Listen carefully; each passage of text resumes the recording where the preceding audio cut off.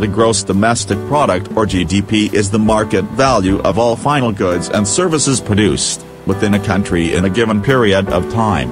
Nowadays, GDP is considered one of the most common indicators used to track the health of a nation's economy.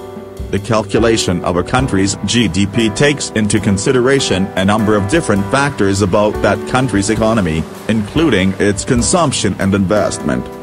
It is perhaps the most closely watched and important economic indicator for both economists and investors alike, because it is a representation of the total dollar value of all goods and services produced by an economy over a specific time period. As a measurement, it is often described as being a calculation of the total size of an economy.